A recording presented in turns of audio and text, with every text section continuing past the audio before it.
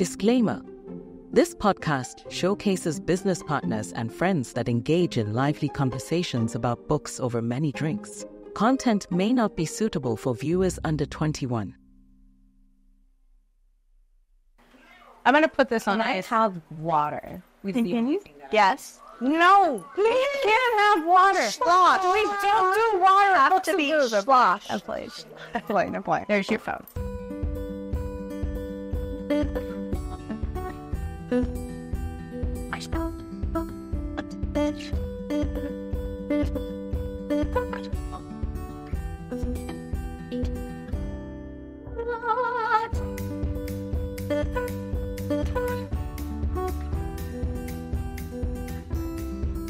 All right. Hey, y'all. Welcome to another episode of Books and Booze. She's like, well, I don't know. He's like, if you want to cheer me in, and it's already, she's like, okay, all right, okay, good. Hey, y'all. Oh, you're on for a day. Well, no, I don't, okay, position. Third take. Second verse, same as the first. A little bit louder and a little bit worse. Okay. Hey, y'all. Hi, guys. Welcome to another episode of Books and Booze. I'm Ilani. I'm Kristen, and this is my very good friend, Vivian. Can you tell them about yourself? Sure. So my name is Vivian Solano. I've actually known Kristen and Kevin for a very long time. Very dear friends of mine. I've had the pleasure of meeting Leilani not that long ago, so I'm super excited and grateful to be here. She's on it today. Yeah. Stop it, but go on. But yeah, so what I do is I'm very passionate about educating my community on how to grow, transfer, and preserve their wealth. So I feel very, very lucky to be with you ladies here today and speaking to your community and hopefully adding some value and making some great commentary. And Rich Dad Poor Dad is it's a great book. It's such an impactful book on anybody's life, really. It's on every single, if you want to open a business, if you want to grow your wealth, if you just want to improve your life, it's on every top list to read. Yep, definitely. So, I know this time we kind of worked ourselves backwards, right? So our tagline, obviously, y'all, we started this podcast to take you on a journey of literature and libations here. Ooh. So kind of now here you have three business women. And I don't know if you can tell, we might be more than one of these in. We pre-gamed a little. Wait, just kidding. Well, that is what you doing. And just a second. What did we preview? Yeah, but guys, everybody get ready because what Vivi just demonstrated is what we will be doing. Yes. Okay, look. You can't see. Okay, y'all. So typically, you all know, you watch this. What we'll do is we introduce the spirit. Yes. So what are we drinking today, Kristen? Well, that was my what are we drinking today, Kristen? We are trying.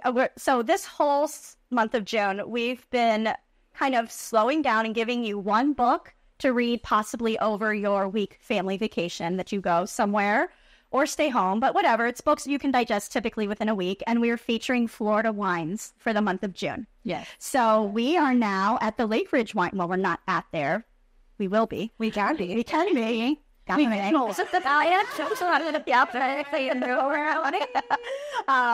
Winery in Clermont, Florida, which started in 1989 with Gary Cox, and it's still run by his family. Yeah.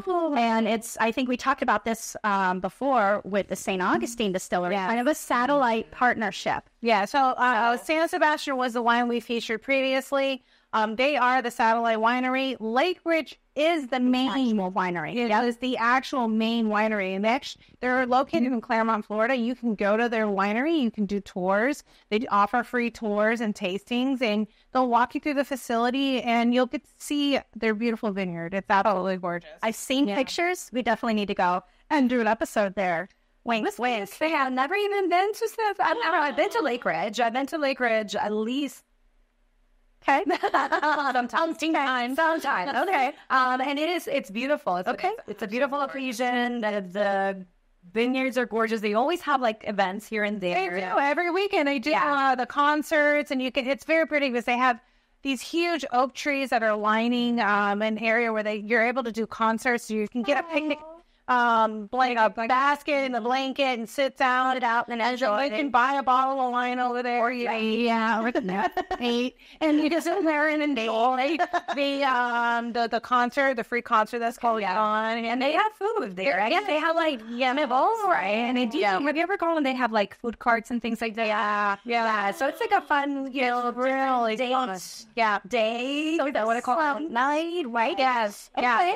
Yeah. And we have so many more books to do, and they have so many more wines. I think we should. Let's do it. We could just get a picnic basket, blanket, sit on there. We'll go. And get the phone, Yes, here we go. Yeah. So we are about to try there. So you taught me this before. Florida and Georgia, the grape that is grown naturally is muscadine. It's a muscadine. So their wines are primarily, and there's some that are, sorry guys, I forgot to take this. I mean, it's too late. No, it's okay. You can keep this on camera. It's all right. Anyways, so Lakeridge actually uses muscadine grapes. They are indigenous to Florida and the Georgia region. Oh, interesting. And it's funny because our weather over here is a little bit harsher. So the muscadine... Oh, you mean this 170-degree weather right now? Yeah, as I wear a sweater. No. The muscadine grape has a very hard outer shell, or what we like to call the concha. Oh, I brought out the Spanish.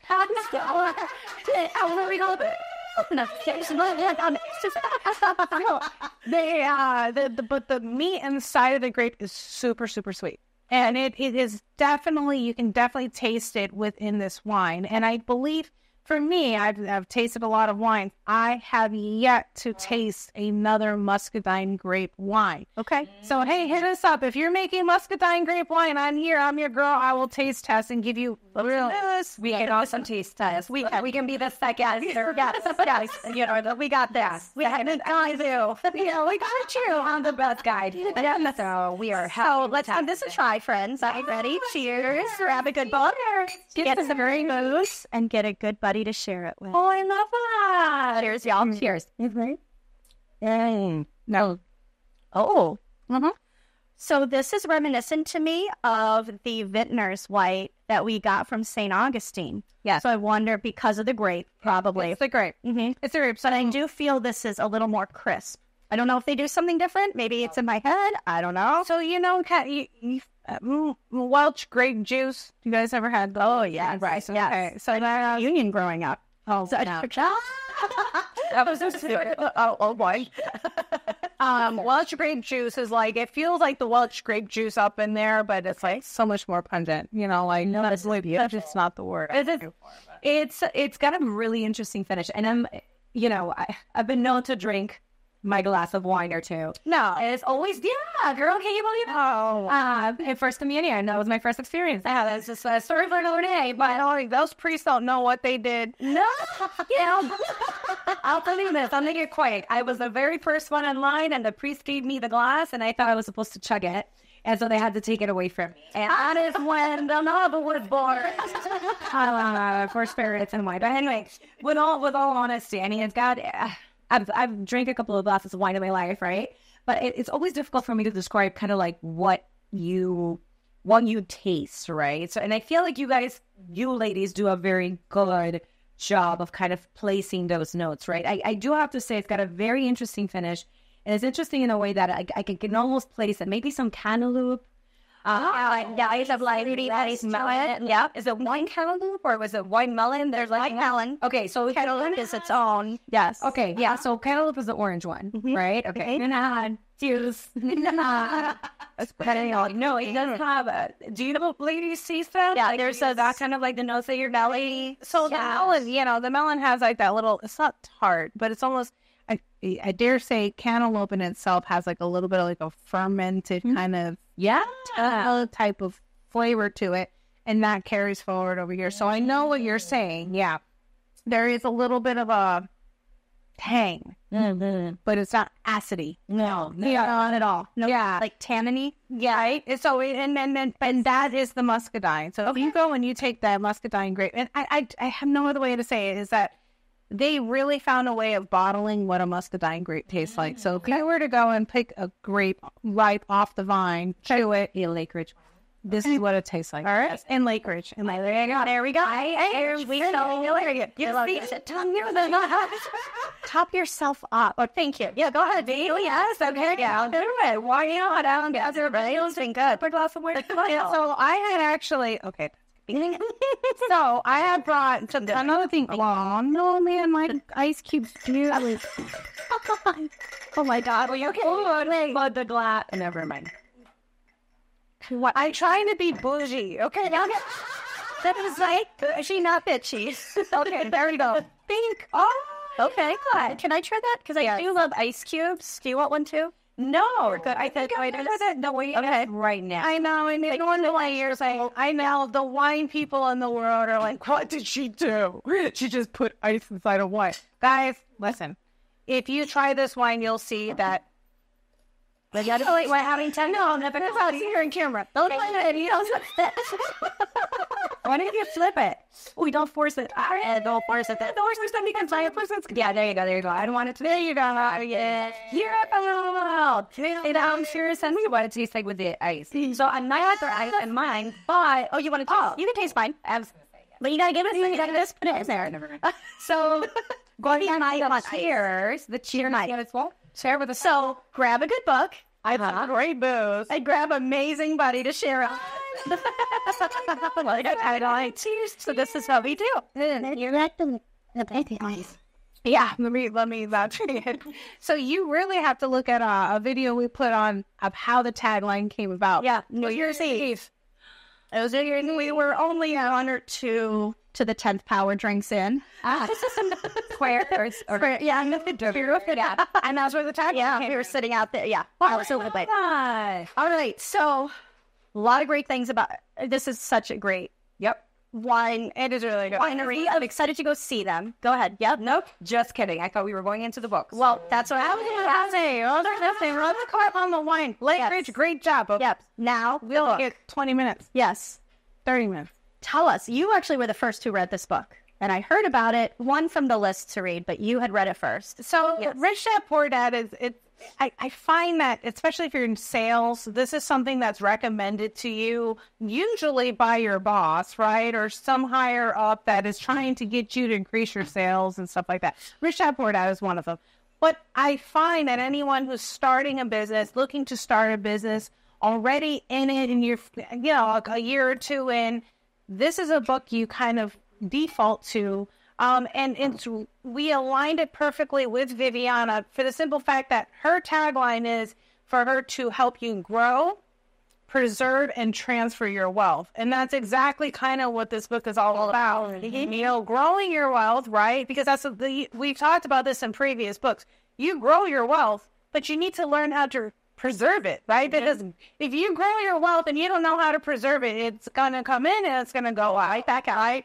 So you go ahead and you preserve it, but anything, like everything, circulation, balance, all of that comes into play, right? So you can preserve it, but now how do you figure out how to transfer it? And transferring it is not just from one bank account to another. Mm-hmm. You have to think about generationally. Most of us here are working for our legacy. Yep. So transfer your wealth to the next legacy, whether that's to your friends and family, community, or however you want to work that. That's a transference. Yep. In this book, it goes through a lot of things over here. Robert Kiyosaki is an excellent mentor. He actually has a podcast, which he talks in depth about multiple subjects that are mentioned in the book. Yes. But we don't have 3 weeks to go over this book. Right. In about 30 minutes. Yeah. But it's a wealth of knowledge. It really is. It is. And to give you kind of his backstory where this came from, growing up, I think Hawaii, if I remember. Hawaii. His dad was from the educated sector. His dad really believed in higher education. Yeah. His dad believed, probably like a lot of you and I have been raised, is You find a good job, you work really hard, you commit your life to it. I mean, that's kind of how a lot of us are raised, right? And, unfortunately, that's not really the way in which you will, in which you build wealth, in which you actually break out of the rat race, right? Hamster wheel. Yeah, they call it. Oh, perfect. Yeah, the hamster wheel. Yeah, I mean, that's a perfect way to describe it, right? Because you feel like you're advancing, you feel like you're doing things, you feel like you're actually getting ahead, you're going to make it out of the hamster wheel, but it never really happens, right? The only way is through entrepreneurship or through, getting creative with other solutions outside of just your 9 to 5. Yep. Right. And unfortunately, we're raised in a society where that is praised and that is kind of encouraged and kind of what's encouraged. And then, of course, I mean, then you have your family, right? Yep. So I don't know if you ever had any pushback. I mean, you ladies are both business owners. I'm a business owner. So it's, as soon as you announce it to your family, your friends and closest people in your circle, they're like, what are you doing? You're crazy. You're earning, 6 figures. You're doing all these things. Like, you'll have all this benefits. And they encourage you to not go down the entrepreneurship route. Why? Because that's the only thing that they know, and they want you to be safe. Why? Yeah, and They do it out of care, but but that's the thing. I actually think the care is misplaced in fear. Yep, And absolutely. and that's the part that I my cone, my conspiracy. But I want to know about the conspiracy. No, I'm saying usually you put the cone on for a conspiracy. I'm saying this really isn't a conspiracy. It's kind of a trap that a lot of people. It's a mindset story we tell ourselves. it does to the person who's listening to this. That's actually on the other side. Yeah, It's a conspiracy. That's why I see what you mean. So that's the part where I go, it is fear-based. The moment you go and dive into the entrepreneurial side of things, because the unsuccessful ratio, right? We're talking about statistics, 90% of them, right? Let's just say conservatively, 80% fail, right? And it's fear-based. So they're going to tell you, don't do it. What are you doing? What are you saying? You should stay here, be safe, blah, blah, blah, because maybe their past experiences that they dived into didn't work out. Failed or someone close to them failed. And so they're coming to you. But again, why do you think they're being taught that too? That's where the conspiracy part comes in. Yep. No, I totally get what you're saying now. Okay. So this has been Robert's kind of start to life. His dad came from the educated sector. His dad wanted to encourage him to go after education and have a great job, where his best friend's dad kind of lived on the other side of town, what was labeled as the poor side of town. Yet his dad had his own business. They were always able to do what they wanted to do. And his dad always said, well, we'll do that when we have money, but they never had the money for that. And so and that's his poor dad that you're referring to, right? And so that's, I feel like it's important to kind of differentiate, right? Yes. Because it was his poor dad as his biological father. And for the longest time in the book, he calls him his educated dad. It isn't until later. And when you figure, he goes and explains that that's actually his biological father. Yep. But his best friend's dad, who owns his own businesses, thinks a little different about what to do with money, what to do with working different places and absorbing what you can to better yourself by those different experiences. That's who he considers his rich dad. And he gets brought up kind of given feedback from both of these influential men in his life. Yeah. Which is amazing. And it's not a lot of us have that privilege, I think. No. A lot of us are brought up either always having go for education, go for the 9 to 5. That was me. Find a good company, work there your whole life. Yes. And that's if I could touch on that subject, right? I don't know if you've ever heard of, I think it's a TED Talk called the Squiggly Career. I think I've heard of Squiggly Career Path. Somebody like what I'm hearing. But it's, Oh, shit. Oh, there's a lot. We're taught, hey, pick a career, stick with there, stay in a company ideally, work through your whole life, and that's how you become wealthy, right? And unfortunately, that's not the case for the most part. I'm not going to say that everybody has that same experience, right? Some people need that. Some people know what to do with their investments. Right, exactly. To start off with, invest wisely. Correct. Okay, so I'm not going to say that this is the experience across the board. However, the Squiggly Career teaches you something similar to what you're referencing, right? Which is learn different skills and different jobs and different companies. Everything is going to be a block, a building block. Exactly. Yeah. You're going to learn your soft skills at a sales job or a food and beverage job or a job where you have to have that, emotional customer relationship you're going to build, your analytical skills at a job where you have to do more accounting or bookkeeping or, and so mixing those worlds is important, especially if you want to go into entrepreneurship, because I feel like as an entrepreneur, you always have to be a quote unquote salesperson. And you also have to be a person who keeps track of their books, right? So all of these skills that you learn in different careers and different jobs, different companies are all important, right? And you don't necessarily get those when you're sticking to one job in one place for the rest of your life. And I think we run into that, different plug for different book, but E-Myth, right? So many people. Yeah. Oh my gosh, I love that book. Oh, it's amazing because, right, you're so good at this. Like, oh, you're amazing at making jewelry. You should have your own business. And you said, okay. Yeah. But look at what you had to go through. Could you imagine had you ascertained things from other places so you knew, you did actually. You had worked several other places and you were able to draw from that. Thank goodness. But I think that's the part where we talked about the entrepreneurial journey. I think people hear about the struggle that others have gone through and they feel like they need to learn these things before they go into business for themselves. Oh, what a good point. And so the other side of that is, I'll tell you right now, is get started. Don't worry about all the obstacles, because when you're faced with those obstacles, you'll learn. And typically there's a set of lists. So it's usually those lists that you lists. There's a checklist of things that you have to hear, and David and his list. That's kind of place. Kid, like, I'm going to see it. I'll give you an example. My start of my journey, as I met someone in the farmer's market, and she said, hey, go ahead and you should really think about getting on this particular platform. But in order to get into this particular platform, there was a list of things I needed to provide for them. So when you're hit with these obstacles, typically there will be a list of items given to you that says, if you want to overcome this obstacle, do this, this. Right? Yeah. And so that's the part where we talk about, you will continue to learn, right? The squiggly line that you're talking about. Right. You will continue to learn. But I think what stops a lot of people is they start thinking about the squiggly line before they actually even hit it. I see what you mean. So I'm going to tell you, forget about the squiggly line. Don't even worry about it. Just go. Just do it. Oh, don't worry about getting the experience elsewhere. Yeah. Don't worry about it. I see what you mean. No, that's not really valid point. Don't worry about the experience. Prime example, where you're at right now. Someone were to tell you, this is all the stuff you need to learn in order to be in the position you're in right now. Would you do it?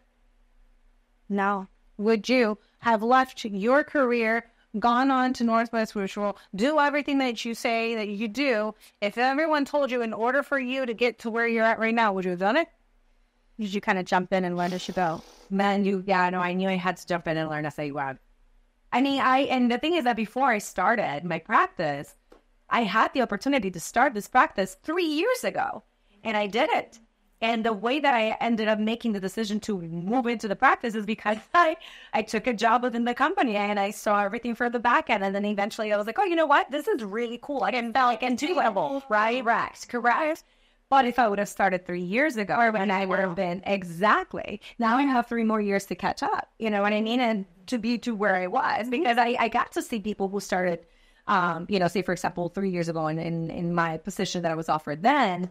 And they're thriving right now. They're crushing it. They're doing great. They're making a difference, And so, not saying that I'm not, but it's, if I had taken the risk, like you're saying, and I hadn't thought about it that way, and I'm glad that you bring up that point, who knows? I mean, who knows? Yeah. And that's right. And that's where, we talk about goal setting is a huge thing that I address, is that the end goal is right there. But if you think of how many moving parts it takes for you to make the step. So say my end goal is just to touch that wall. Do you know how many different muscles I have to move and how many joints I have to move? Especially with the tape and the cords and the leg and all that. Just to get to a wall, you might stop yourself from doing it. Yeah. Yep. Well, and this is, coming back to the book. So at first, they weren't allowed to go to some sort of event or party when they were kids because only the rich kids got to go. So they decided they wanted to figure out how to make money. Yeah. So they literally were in their garage trying to print out coins. Yeah. And his educated dad was like, what are you doing? This is illegal. And his friend's dad was like, you're kind of almost there. And he offered them a job to work at his grocery store for, even though they were kids, or some sort of store. Yeah. Work for like practically nothing. And they were interns. In a way, yes. But eventually they were like, you're not paying me enough.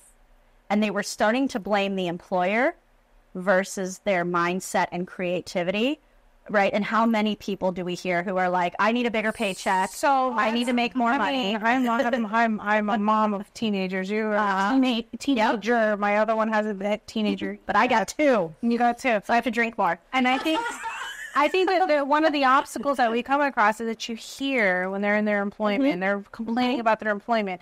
And us as adults now having umpteen years on them are like, you don't know that what you're learning is more valuable than what you're being paid. Yep. Oh, a prime example, in my company, I just hit this, aren't they? In my company, my son has worked for me twice now. Okay. And one of the decisions that my husband and I made was that he needs to go work for someone else. And that was something that we did at 16 years old. Bye. Go work for someone else, because I understood that the lesson learned working for someone else was more valuable than anything I could have taught him. Sure. As the parent, right? And so that's where you go. And now I'm hearing the complaints. I don't get enough hours. I don't make enough. Or the nuances of what it is and working in that company and the obstacles he's coming across, and he's complaining about it, right? Or people he doesn't like. But all of that is developing more than the $15 he's getting paid an hour.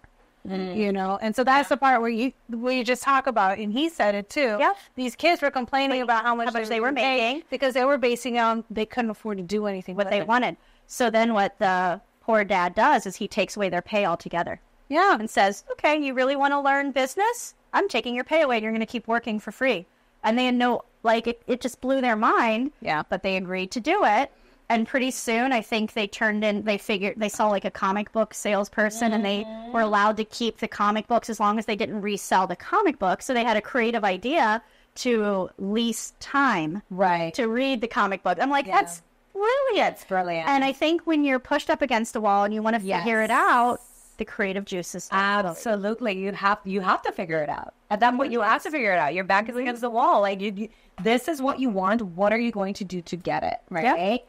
And I think that's, that's a really valuable lesson when it comes to entrepreneurship. Whenever you're working for yourself, is important. There comes a point where you have to get really creative, you know, and that's where it can get uncomfortable. But remember that when you're uncomfortable, that's where growth is happening. Oh, I have a friend who goes and says that when you're in your uncomfortable part, that's where the most juiciest parts of your life. Oh, absolutely. Yes. Yeah. Cheers to that, son. Cheers to that. Oh, yes. I think Tagger. Sonny, I've heard a lot about you. You sound like an amazing person. I just heard about you, but you sound an amazing person. So we've only talked about the wine in chapter 1. So let's keep rolling through here. All right. Okay, so in reality, you had said it originally, this book could have been spread out over 4 weeks. There is so much meat and content in this, guys. It's so condensed. But it's also something you could breeze through the first time and ascertain, like, kind of a big picture. Like, he talks about, so one of his chapters, why teach financial literacy? Oh, okay. Oh, yeah. We talked about this in a previous episode. That, and then minding your own business. And I think the two go really well hand in hand. Like, when you can't grow wealth, and we got this in Richest Man of Babylon. We read that book. Have you ever read that book? I have not yet, but I've always heard great things about it. Check out our episode. Okay. All right, I will. But it really, like, how can you expect to grow something if you don't understand about it? Right. Yeah, absolutely. Right. And I'm sure you meet a lot of people. Mm-hmm. Right? Yes. Which is why your passion is to educate people. Right. Because there's things that people can do even if they're like, I have nothing in savings. Why? But there are ways things they can do. Absolutely. Yes. And it just takes a little bit of time. Yep. And sometimes it just takes an accountability partner. And I think that's one of the things that I enjoy about my work the most, is kind of sitting down with somebody and analyzing, okay, what is it that you're doing? Where is it that you want to go? What is it that you want to do? Let's have your end goal. Yes, absolutely. And make a plan backwards. Absolutely. You got to do a reverse analysis. Yep. You have to understand, okay, what is the psychology behind the things that you're currently doing? So you were saying there's an emotional component. There is a huge emotional component, right? And I don't know if you guys have talked about the psychology of money yet, but that is we haven't. So I want to build on that too. Okay. When you talk about it being an emotional component, it's emotional because of this. When we talk about it's not sacrificial. I don't know why I keep thinking about that. It's not sacrificial. It's a scarcity mindset. Right. For me, scarcity and sacrificial, they keep interchanging, and there's a reason for that. But if you keep talking. So if you go back and forth, you start thinking about the scarcity mindset, that's why it becomes emotional, because you don't think there's enough to go around. But not necessarily, because I agree with you. I'm not saying that I disagree, because I do agree. But what I mean by an emotional component is that it also goes into how were you raised? What was your experience, right? Like when I meet so many people that, it's the stories that they're telling them. Right, absolutely. The limiting beliefs. Absolutely, absolutely. Yeah. So I meet people, and it's crazy because it goes to two extremes, right? Say, for example, I sit across a client, they say, you know what, my parents, they were terrible with money, they were never organized, and so they picked up on those habits, and they're also super unorganized. And then I meet with people who had super unorganized parents, and they never had enough, and all of these things, and they're now super organized. So it can go both ways, right? But then that fear is still there because they grew up, it affected them emotionally. Well, because they witnessed it. They witnessed it. They had front row center tickets to watching what happens when you don't have enough. When you don't have enough, and don't come from a lineage of people who didn't know how to preserve their money. They didn't have financial literacy, which is what he talks about in the book, right? Yes. He does dive into that. When you talk about a lottery winner, right? They go and they win the lottery. But if you didn't have the education of how to manage the funds that are coming your way, Parkinson's law will grab you, and any empty space will be spent. You got to keep up with the Joneses. Yes. You got to do your dream trip because now you have the money for it. Well, it's the same thing that we see with a lot of athletes, professional athletes, kind of make it into big leagues. You see that a lot. So financial planning for those individuals is very significant. Same thing sometimes with individuals that move into the medical field or move into fields where they're very high income. Yeah. And this is why having financial literacy and teaching your children financial literacy, no matter what level of, income or tax bracket you're at, is so important because who knows? It could be that they win the lottery. It could be that they get a scholarship and they become, neuroscientists or neuroscientists, neurosurgeons. They can be neuroscientists. They have chairs. Cheers. Gotta get those. I like that. Or their business explodes. Oh, right? Absolutely. Yeah, so many things. And the thing is that sometimes, and I'm met with business owners. I personally have struggled with that too. Mm-hmm. The money is just flowing in, and you go in, and the first thing you do is you're like, oh, I need to hire someone. And you hire, and you hire, and you hire, and you hire, and like, oh, I'm at the top of the world. Well, we saw that so much in Pumpkin Plan, right? Where the people kind of go too big versus just honing in on what their area of innovation is and their specialty. Exactly. But it's true. I mean, I've met with business owners that are very successful, and they've never had a conversation with a planner. I met someone the other day that, their business is booming, and they haven't filed taxes in 3 years. So those are things that are, wait. And what are you thinking, and because there's ways that you can mitigate the taxes that are coming in. And he gets into that, right? So, yeah, absolutely. We're kind of jumping ahead to chapter 4, where it's a lesson in taxes. And then really and then he dips into chapter 5 is how to almost invent money and keep he says, once you own the dollar, it's yours, and you need to put it to work for you. Your money needs to stay within your legacy. And he says that this is why the rich are rich and the poor are poor. Like, it's almost a flow of assets or income to liabilities versus assets, funding your liabilities. Yes. And this is where I think, Vivi is so passionate around just education. Absolutely. And anybody who really, truly wants financial wealth, like this book is like it will explode ideas in your head. Those quintessential, going back to building blocks, we were talking about it earlier. It's just one of those very first steps that you have to take. I mean, for me, this book really changed my mindset, Can I borrow this? Absolutely. So I want to go ahead, keep talking. Okay. But it did. It's a mindset changing book, right? There are so many books that are like that. And I think I saw Think and Grow Rich in your story, right? And then you have Rich Dad Poor Dad. And you have The Richest Man in Babylon. That's one of those, kind of. We just, we're going to be doing Science of Getting Rich. Oh, I've never heard of that book. Powerful. Yep. Okay. So there are books that are, they just, it's not only education, it's not only entertainment, it's not only, it's just one of those things that change the way in which you're wired. Especially if you're trapped in the hamster wheel. Oh, yeah, absolutely. Yep. And so I'm building this quadrant because we're talking about the hamster wheel. We talked about this in Pumpkin Plan, right? So, Kevin, you can focus in on that. So one of the main key points of this book is this quadrant right over here. I'm blocking your face. I'm sorry. But you have employee. You're employed, right? You're employed for a company. You're working for a company. And I want to reiterate something. I come from a family that's completely white-collared. My father at one point in time will decide to watch these videos, and I just want to say, Dad, I'm nothing to do, and I'm not downing what you have done. I am completely proud of you, okay? I'm really proud of you, and you've created a great legacy for me. And I've decided to take another path outside of what you've done, and I don't discriminate or anything. And so if anyone who's watching this and you're working a 9 to 5, you're working for a company and you are happy in your job, we are not trying to say don't do what you're doing, right? It defaults back to other previous books that we've read, that if you're happy doing what you're doing, continue to do it. Absolutely. But if you're not happy doing what you're doing and you want something different and you're exploring the world of entrepreneurship, this is where we come in.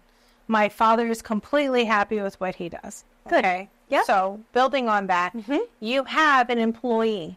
Okay. You're working for somebody else. You are devoting your time and you are selling your time to that employee or to that employer, and you are an employee.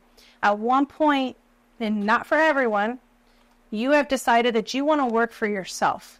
Okay. You no longer want to work for that employer. You have decided you want to work for yourself.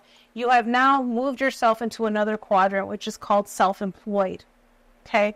We have done a episode around the Pumpkin Plan, around E-Myth, which is when someone decides to leave employment and work for themselves as a technician, they become self-employed.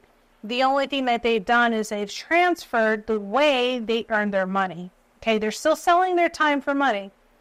They just executed it a little bit different. They decided that they have to figure out how to get their own customers. Exactly. They have to figure out how to keep their own books. Yes. And so what the corporate doesn't do. You have become self-employed. Yeah. And there's a transition that happens from being self-employed to being a business owner. Okay? A business owner is someone who has learned to delegate, who understands the importance of processes, who understands the importance of deciding how they want their future. They are now creating intentionally instead of working by default. All right? That is a business owner. Then there is the fourth quadrant. When you decide as a business owner, you will now learn to do exactly what Vivi is talking about. You will grow your wealth, you will retain your wealth or reserve your wealth, and you will transfer your wealth. And that is the investor section. So if I had to sum up this book, he gives you the formula of how to transition from each one of these quadrants seamlessly. Yep. And each one of them has their own tips and tricks. Yeah. Right? And none of them are as easy as, let me just read this book and I know exactly what to do. No, you will have to put it into practice, but this is the quadrant. These are the quadrants of where you're at. And not everyone wants to be in all four quadrants, and that's okay. But if you decide you want to be here, this book will tell you what you got to do to get here.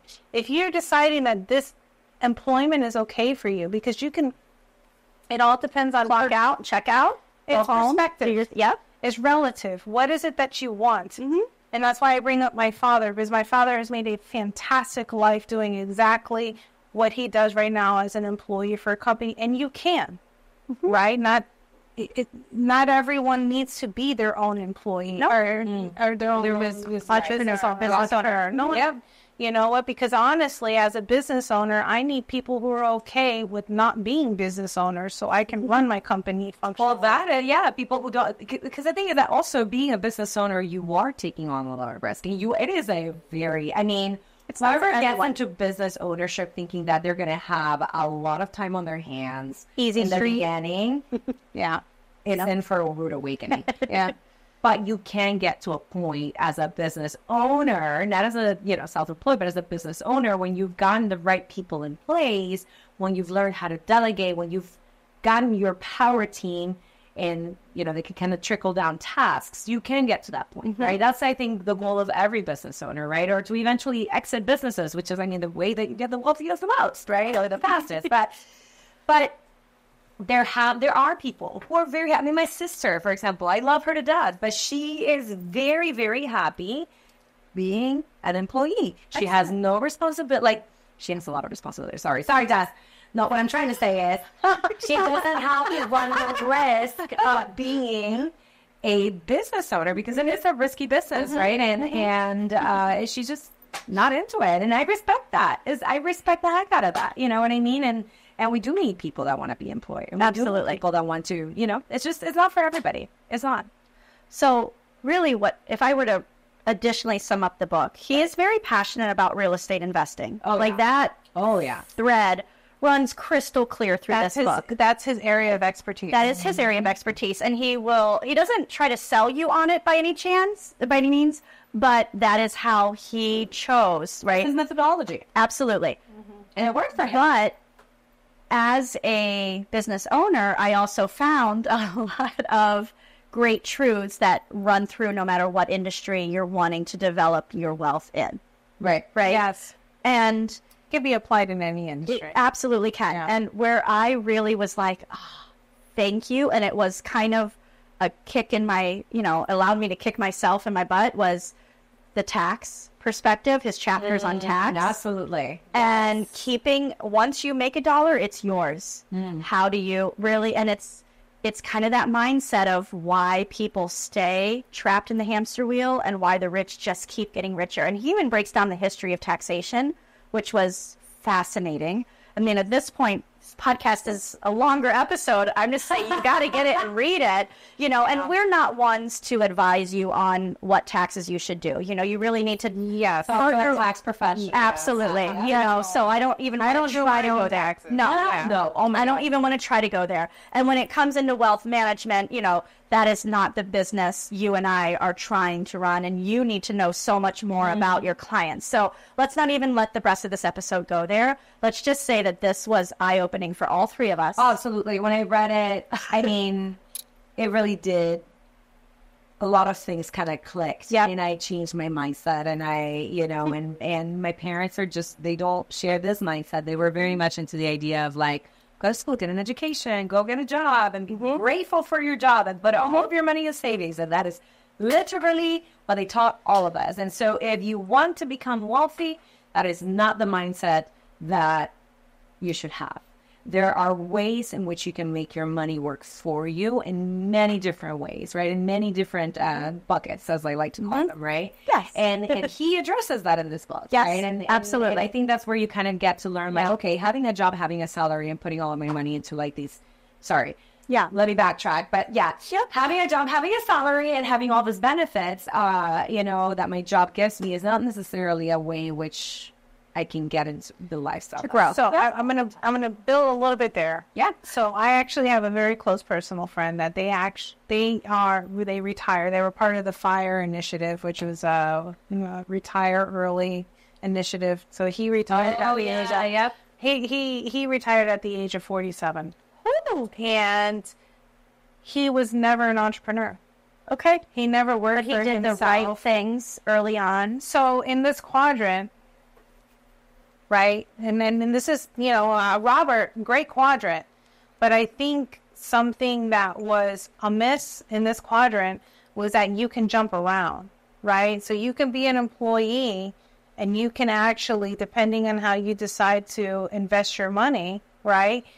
By investing your money, and Vivi is a great way. She's a great in guidance and inspiring you on how to invest your wealth. You can be an employee, and if you're investing your funds and you're managing your funds, you're already a business owner, right? Because the point of a business owner is to attract more wealth and make sure that it's allocated the way you want it, right? You're living by intention and not by default. So he went and he skipped self-employed. He was never self-employed. He went straight from employee to business owner and to investor, and he was able to retire at the age of 47. So, Robert, I dare say you might need to re-edit this book because you don't need to do all 4 quadrants. That's gotta hurt. Cheers.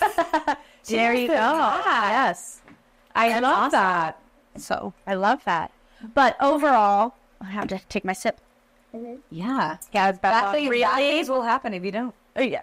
I took my sip. I saw you. I saw. Really amazing book. And the underlying tone I heard her say, and I know you and I, it shifted a mindset. And I think when you want to launch your wealth, when you want to launch your business, we've said this so many times, it starts with your mindset. And that's why so many of the books that we've chosen, and when we help our clients, the first thing we dig into truly is mindset. So, Robert, it is really a great book. And if you're wanting to get into real estate investing, this should be your Bible, to be honest. Oh my God, that is, and that's actually the reason why I either read the book, because I thought about getting into real estate. Because I mean, it's a fantastic industry. Sure, right? And, sure. And going back to like the buckets conversation, you want to have diversity, and he talks about diversifying here in the book as well. Absolutely. But that's the reason why I read the book, because I was like, I saw so many people that created wealth through real estate. Now, that's not the only bucket. That's not the only way.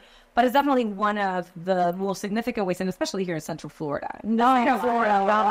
Yes. But it's a big deal. You know what? He talks about staying in your lane. And he talks about the speaking engagement that Ray Kroc, founder of McDonald's, founder of McDonald's, was giving. And he asked everybody, what business am I in? Yeah, and everyone's like, grill burgers. Right. And he's like, nope, I'm in the real estate business. Yep. And that was because Ethan is really passionate about real estate and investing, and he's talked to a couple friends of mine who are realtors, and he's jumping on what he needs to do. Even though he's 17, he does want to tread this path. I love that. I do too. Great. Amazing. The podcast. But I just never was like, okay. I mean, I do want to own multiple homes. I'm going to have a home in New Orleans. I'm going to have a home in Savannah. We already have our home. Really? Mm-hmm. No, look at that. I don't want to crash. It's going to happen. We're speaking it into existence. I love it. But I never thought about my business in being like real estate. But when you look at Ray Kroc's mindset, and then he even said, Robert even talked about one of his friends being, he has car washes everywhere, but his friend is really in the real estate business. So I'm like, how do we think about opportunities? So I'm always the outlier here. I actually think that everyone was the real estate business. This is true. Now that well, because if you think about it, you're always looking for the dominant share of your industry, right? So if you're looking for let's talk about the Bitcoin boys, right? Mm-hmm. Bitcoin's huge. Whoever was the first pioneers in Bitcoin, they dominated the Bitcoin real estate, right? If you're looking to talk about Home Depot went ahead and dominated everything that has real estate and home improvement. So whatever industry you're in, you are actually dominating the real estate of that industry. Real estate does not mean literal. Because now we have digital real estate. Exactly. We have financial real estate. So look at real estate as the industry that you're in. Information real estate. So if you are dominating your industry, then you are already dominating that real estate. So the book applies no matter what is your industry. Yeah. This is why I appreciate you so much. Cheers. Oh my gosh. Cheers, y'all. Okay. All right. Now we can close. Friends, thank you for joining us for this fluid podcast.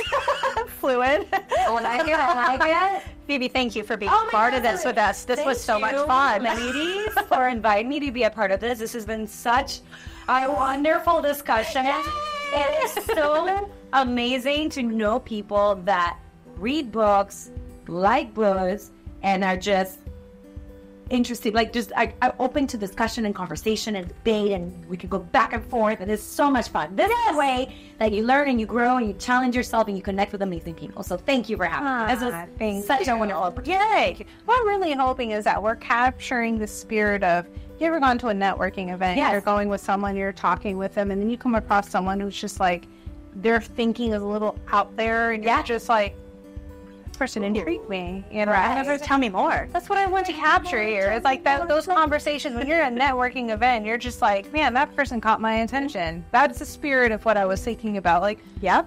no one talks about it, but when you're going to these networking events, they're giving you free booze. Yep. Why? Why are they irritating you? Yeah. Why are they giving you the free booze? Yes. What a great. Or, yes. Cheers. Cheers. Uh-oh. No. Yeah.